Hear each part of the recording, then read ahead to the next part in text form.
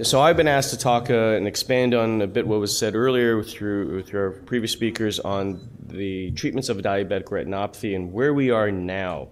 And I think this is important with this group because this data is very well known to people who treat retinopathy in this data, and we're going to go dive deep, a little bit deeper into it, what Ian talked about, and so we can go through it. But I'm going to try to keep it at an upper level, so because I know there's a lot of different levels here in this room, physicians and non-physicians. So if we kind of step backwards, you can understand where we started to look at treatment of the diabetic retinopathy. And if you look at the pathophysiology, how this starts is there's damage to the blood vessels, and that starts the retinopathy from the hyperglycemic, the chronic hyperglycemia. And over time, that damage to blood vessels leads to ischemia. That is the dying of blood vessels. They start going away, and we classically know pericyte loss, and the blood vessels and the capillaries drop out, and so we get ischemia. And that leads to further hypoxia and damage to the retina, to the tissue around it. The response, and one of the responses is this compound called VEGF, vascular endothelial growth factor, which has become in the last 2 decades a very, very prominent molecule for both us in trying to get rid of it, and the cancer literature to get rid of it, and the if you look at the vascular literature, they want to promote it, to grow blood vessels. So VEGF itself can do 2 things. It was also known as anti-permeability factor, and it does increase blood vessels to leak. That leads to what we have as the diabetic macular edema. It also promotes the growth of blood vessels, and that leads to our proliferative diabetic retinopathy. So we're going to talk a bit about both of those arms in a little bit more detail and how this has been treated. So we'll look at, the first thing is the diabetic macular edema. So if you look at the timelines, and we touched upon this earlier, is how do we treat diabetic macular edema? Well, previously, back in the early 80s, and let's put a little hat to the ophthalmologists and ophthalmology, is one of the first randomized clinically controlled trials, an RCT, was actually developed by ophthalmology. It was the laser trial, and it was a diabetic retinopathy study designed in the 70s and implemented in the 70s and 80s. And that was the mainstay of treatment for diabetes. And specifically, this one is called the Early Treatment Diabetic Retinopathy Study, which was followed afterwards. So we treated diabetic macular edema with laser, and then followed by afterwards off-label use of steroids. And that has been our treatment regime till literally around 2010, when we developed and had the availability of the anti-VEGFs. And this, as we heard, has revolutionized our ability to treat diabetic macular edema. So originally we had laser, and this is the Early Treatment Diabetic Retinopathy Study. And this, again, this is the time when we tried to say we preserved, as Ian was saying, we preserved the vision and we prevented visual loss. That was the whole goal. But as you can see on the y-axis, it's the visual loss. We are reducing visual loss. And remember that word, because that was the treatment paradigm back then. And we reduce it by 50%. That's what macular laser did. And it worked well. And Ian showed this slide, and this is the pivotal trial for ranibizumab, also known as Lucentis. And it is the pivotal trial that allowed this drug to be approved for the treatment of diabetic retinopathy, diabetic macular edema. And as Ian pointed out, there is a very rapid rise here, increase in the slope. But look at the axis. This is amount of visual gain, not a loss, but a gain of vision. So we have a rapid rise in the first couple of injections, and these are monthly injections. Every month, the patient would come and get an injection. This was the RCT, the randomized controlled trial. Every month they would get injection for 2 years. And this down here, as Ian showed, is the standard of care at the time, which is laser. You do not get a visual improvement, a significant visual improvement. You stabilized.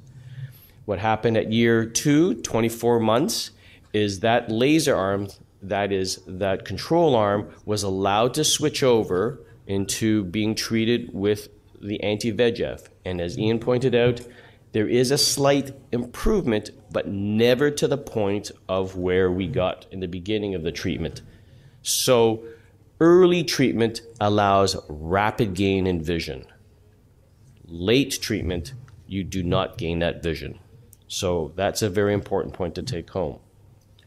And this is, again, for FDA approval, you need 2 trials, and these are the 2 trials. And this is where the gain is, okay, the lack of gain. Vivid Vista is a aflibercept trial.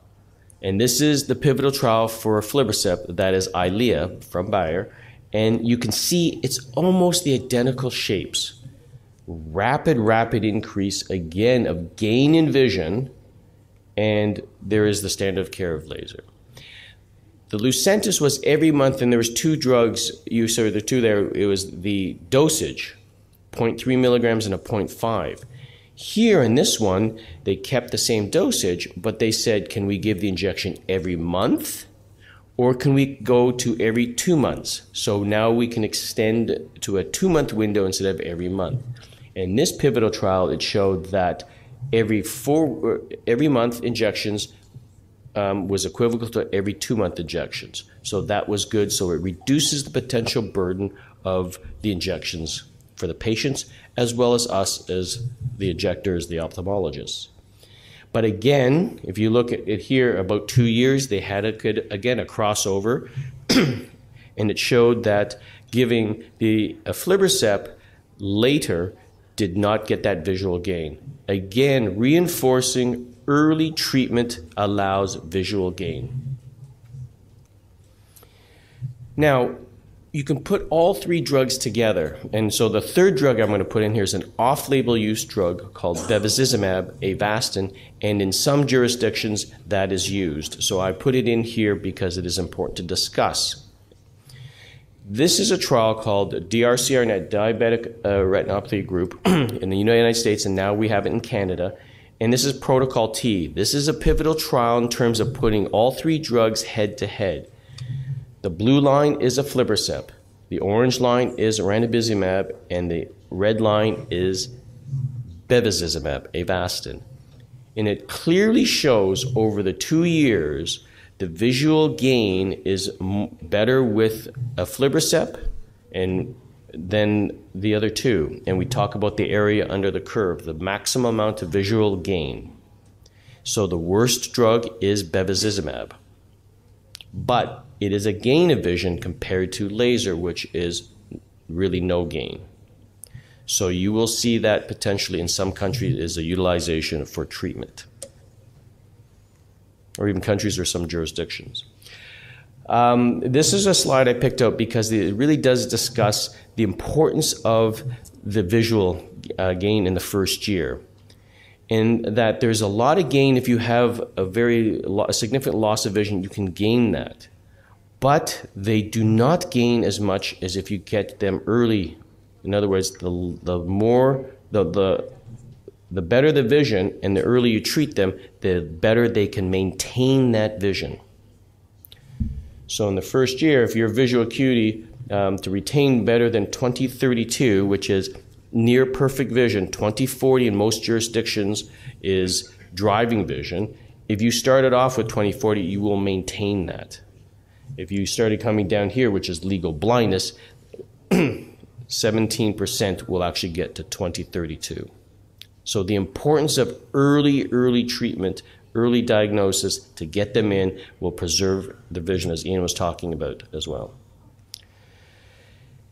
Now, you'd say, well, that's a lot of injections every month or every 2 months. But the data now goes on, if we go beyond 2 to 3, 4 years, the number of injections will decrease. So there is some disease modification we are doing at the diabetic macular edema level. We do not have to treat every month. We can actually start watching them and say, oh, we need intermittent boosting shots. And you can see that the number of injections decrease in year 3, 4, and 5. And this is important to note because that is very good for patients in knowing that. And then here it is, you can see the number of median injections. Okay? So really over the years, it's not that significant. Let's flip the coin onto the other side now, and let's talk about the proliferative disease, which is really a lot of people understand is a very drastic loss in vision in diabetic retinopathy. That is the new growth of new blood vessels. And again, if we look at the milestones in the treatment in proliferative diabetic retinopathy, PDR, the early part, as we were talking about, as Ian said, is the lasering. We lasered and we basically amputated the peripheral retina. That was the treatment back then. And then now we have the treatment with the anti-VEGFs. And in some areas, this is now approved therapy. In other areas, it is off-label use. But this may be a trend we are all going to go towards. So as we saw in one of the previously Ian showed, the proliferative disease, again, this is the diabetic retinopathy study. This was the grandfather pretty much of all randomized clinically controlled trials. It showed that if you gave peripheral laser, destroying the peripheral retina, you will reduce the proliferative disease and save this eye from total loss of vision. And again, this is the events of visual loss. And you can see the curves get shifted from the control down to the treated group by over 50%. And back then, and as still as today, our mainstay of treatment. DRCRNet, we had a new protocol come out, Protocol S. Basically, it was randomized patients to laser, the pan-retinal photocoagulation, and then the anti-VEGFs. And what I want to bring to your attention here is very significant outcomes of p-value less than 0.001, that you get visual improvement with the treatment of this anti-VEGF here was ranibizumab, and the surgery was less with ranibizumab than laser. And we do surgery for patients who have proliferative disease that are persistent and that can cause problems. So you had less surgery, which is good for patients. Here we talk about, this is the peripheral vision. The peripheral laser we did, it knocks out the peripheral vision and the night vision. And in fact, in the original DRS studies, 10 to 15% of patients will lose peripheral vision and loss of night vision. Your patient could have 20/20 vision, perfect vision, but they can lose the peripheral vision, and they will tell us they can't see at night. And that's because we've destroyed part of their peripheral vision. And that's also important because that's a part of vision that we need to look at. In the ranibizumab group, they did not lose that peripheral vision. Hence, a very important factor in this type of a treatment regime. And of course, because it's the same drug that treats diabetic macular edema, these patients with the proliferative disease do not get as much macular edema. So that the trial also happened with Clarity, as Ian said, with that. So those are two trials for that. So here we talked about the diabetic retinopathy score. Ian showed the color picture of how that progression or the regression of the disease. We can grade this retinopathy, and we have a very big scale that does this, and this takes some time to do, and it's not here to show you how to do that. However, give an example. If someone was here at level 6, and we can grade it at that, by treating with the anti-VEGFs, the data is now coming out from multiple trials that we can go backwards at least 2 steps. We can go from here to there. We are turning back the disease process. It's about saying to you, same thing as saying, if you want to go from your age, take 10 years, go back 10 years in your life. Wouldn't we all like to do that? And what does that mean? It means potentially you reduce the disease process. This is something that we're looking at, and this is a very powerful piece of work that we could look at. We are now reversing the actual physical disease manifestation. Long term, we don't know, but this is very promising. Last point I want to just get at is we talked about the randomized clinically controlled trials. Those are very, very controlled aspects of how we do things. We all do that. We're very controlled at doing that. It takes a lot of energy and stuff. But the real world, we don't do that. Real world is we all see patients, we treat them when they can come in, we treat them because of whatever we have available. Patients come in not necessarily every month, they may go to 5 weeks, or they don't come in every 2 months, they may come in at 10 weeks. So they're off, as we called it, the protocols, the way we do it. The real world evidence shows that we do not get those visual gains like we do with the randomized trials. Protocol T, Vivid and Vista, which is the aflibercept, Rise and Ride, which is the ranibizumab, and you can see the different drugs. The real world, and this is from Tom Trula's trials, and he looked at his work, and we're now replicating, this is an example. We do not hit that.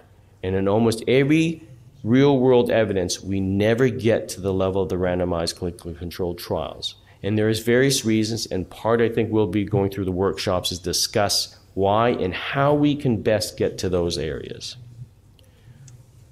So coming back to a take-home message. There's several, and I took a little bit of liberty to expand a bit beyond the 3.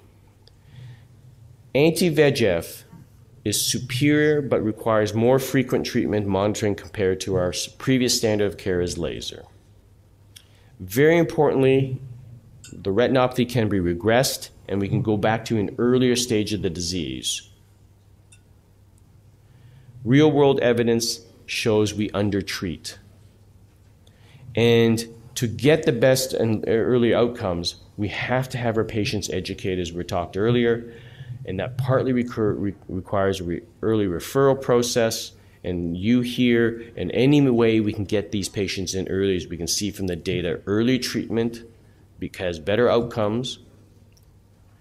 And one of the things that's important is the effective use of guidelines. It's interesting, the Barometer project showed that 44% of patients are not being treated to guidelines, which is kind of funny. Physicians don't even follow it, and then that's difficult. And how can we better do that? And so these are all things, I think, questions and problems we have, and somehow we as a group will have to start being the seed to start that change. So thank you very much.